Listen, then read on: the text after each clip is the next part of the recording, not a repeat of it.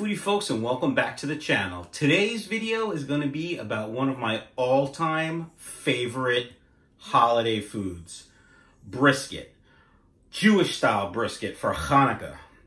Also, in another video this week, I'm going to be doing latkes, which makes for the perfect Hanukkah meal. Brisket and latkes. All right, foodie folks, grab yourself a snack and a beverage, and because this is a food channel, I want details. Let me know in the comments down below what said snack and beverage are, and let's get started with the brisket recipe. All right, foodie folks, let's get started. Now, the recipe I use is actually a commercially based recipe. I got it in a recipe book. I don't remember the name of it. Probably 20 years ago from my sister, Debbie. And it's Nach Waxman's Brisket of Beef. You can find it online. I'll put all the ingredients down below in the description. But if you Google Nach Waxman's Brisket, N-A-C-H, you can pull it up. In fact, the one that I have saved is from Epicurious.com. So it's a great, simple brisket recipe. So I'm going to have the recipe for this particular meal. Typically, I make more than this. It calls for a 6-pound brisket, but this is just a 3-pound brisket. So I'm sort of going to have all the ingredients, well, except for the garlic, because I always double the garlic. So, all right, here we go. So here's a 3-pound brisket flat, not a point. A point obviously has a point. And this has to be trimmed. So what the recipe says is to trim just a little fat cap, leave a little fat cap on top. And this is actually pretty good. Sometimes you get some real thick fat. But the reason why we want the fat is it'll render down and keep everything juicy and just be delicious. So the other ingredients are tomato paste, a carrot, sliced onions. The recipe calls for 8. This is actually 5 large onions. I like to use sweet onions. I just like the flavor better. If onion bothers you and you start crying, like with Spanish onions or white onions or especially red onions, I find that the sweet onions have less of that sulfur that makes your eyes water and cry and stuff. A couple cloves of garlic and some flour for dusting, as well as salt and pepper.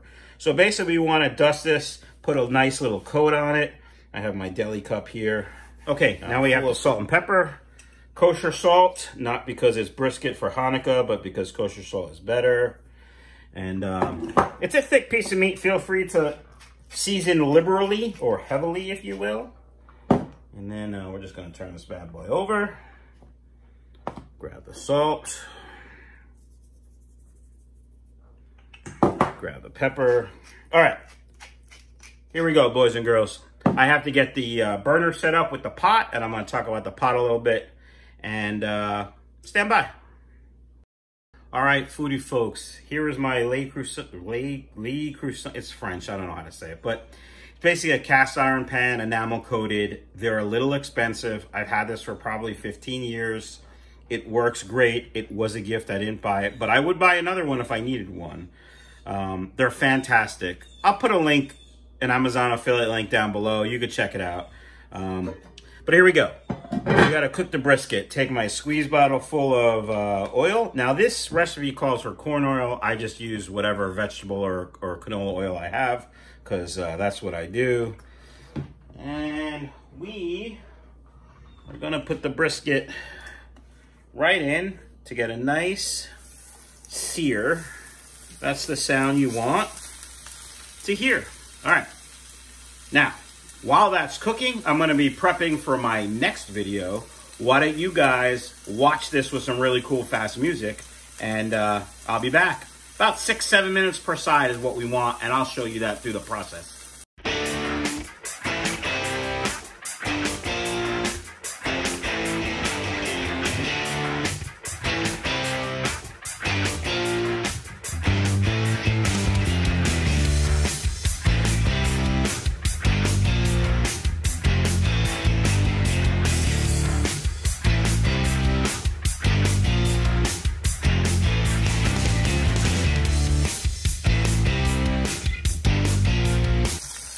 All right.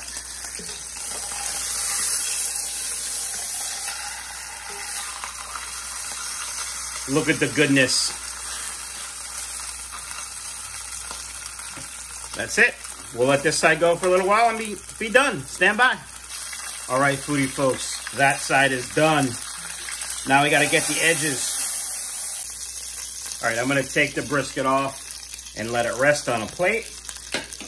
Then I'm going to take my onions, which, by the way, I used a food processor for because chopping all these onions would take forever. I don't see a problem with that. Now, we want to brown these or caramelize these without browning them. So we're going to turn the heat down. I'm going to add some more kosher salt. When you sweat or brown onions like this, the kosher salt will help pull the moisture out. Then I'm going to season also with some fresh cracked black pepper, because you got to season. Then I'm going to stir. And that's basically just to move around the seasoning, make sure everything gets coated nicely.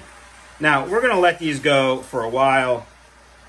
When we cook these, they're basically going to disintegrate into nothing and just deliciousness, just oniony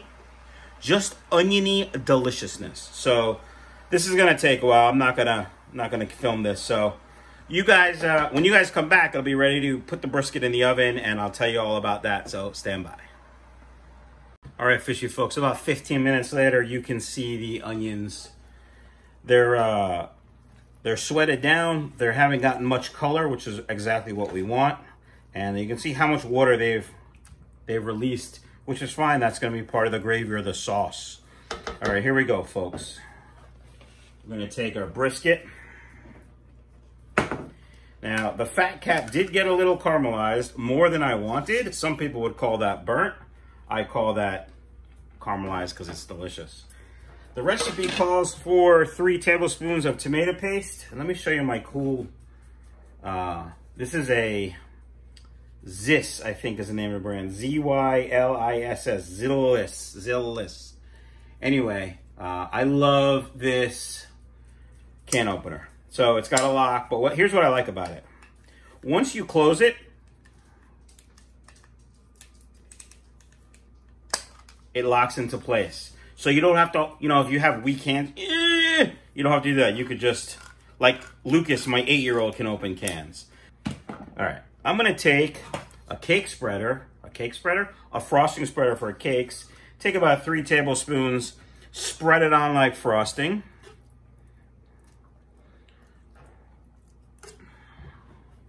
If you put more, it doesn't matter. If you put less, it might matter. The tomato paste will, the acid in the tomato paste will help break down the fat and the other fibers that cause brisket to be tough.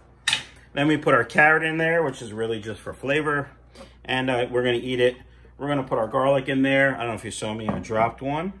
And then we're gonna check the recipe, make sure I'm not forgetting anything, which I'm not. We put the lid on. We put it into a 370-degree oven for 1.5 hours. That is 90 minutes, all right?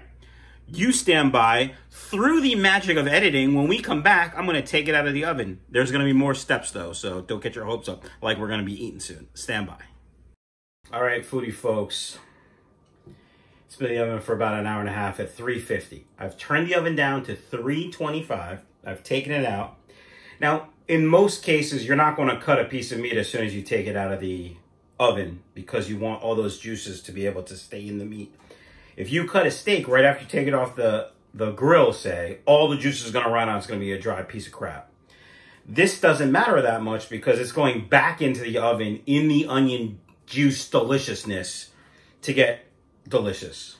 All right, so I'm gonna just take my slicing knife and slice nice, thin pieces.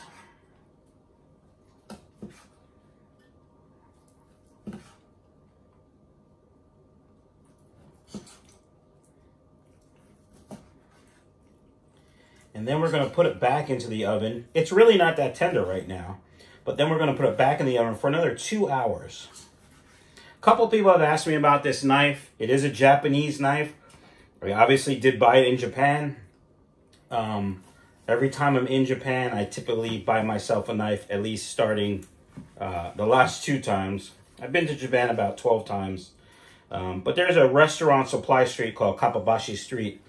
And you can buy all kinds of restaurant things there. I don't know if you've ever seen in a restaurant, but like the fake plastic food, they have whole stores dedicated to that. There at Kapabashi Street in Japan. But you buy everything there. There's a bunch of different knife shops. And I shop at basically 2 different ones usually. They speak English. They have the best prices. They offer duty-free, which is nice. And they're really helpful. So, all right, folks. I'm down here to the end. I don't want to damage a knife with the fork, so I'm just gonna turn it around like this. Hold it like this. Try not to. There we go. Okay. Now, the recipe states, put it back in the oven for another 2 hours at 325. Just let it go. When that's done, it'll be time to eat. Stand by. All right, foodie folks. 2 hours later, the house smells amazing. I can't wait. Here we go. Look at the deliciousness. Got the carrot in there so we know it's healthy. All the onions have pretty much disintegrated into oniony deliciousness. And the brisket is really pull apart tender with a capital T tender. All right, I'm going to plate it up and try it. Just wait. All right, foodie folks, look at it in all its deliciousness. The onions are spectacular. Sweet and delicious. The carrot cooked perfectly. A little soft for me, actually. Tastes good, though. Now the meat. So, it's brisket. You should need a knife, right? Nah. No knife needed.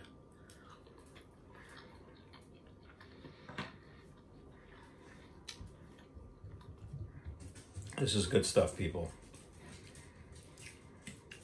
Takes a long time to cook. Brisket has become a little pricey, but for the holidays, especially Hanukkah, this is the go-to meal.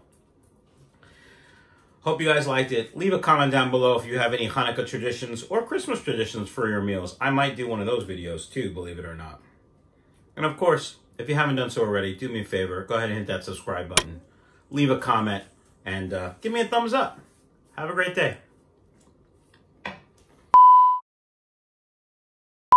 There's another thing I like. That release, but then this. Of course, it's not working on camera.